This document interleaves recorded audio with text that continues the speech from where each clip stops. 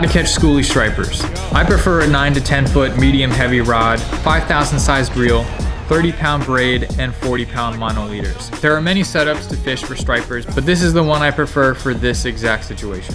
When fishing the open ocean, it's very important to find where the cuts are in the bar and or the troughs. In this situation, I was fishing the end of the incoming all the way to the middle of the outgoing. With this, it keeps higher water in that bar and more water coming in and out of the troughs, where the bass are more likely to go in and out. So with so much high water on the bars, there's more of a chance for the bass to start hunting on the sandbar, which is closer to the shoreline. Fishing swim baits, spoons, and small jerk baits that imitate smaller bait fish that schoolies target will give you the highest chance of catching fish within your range.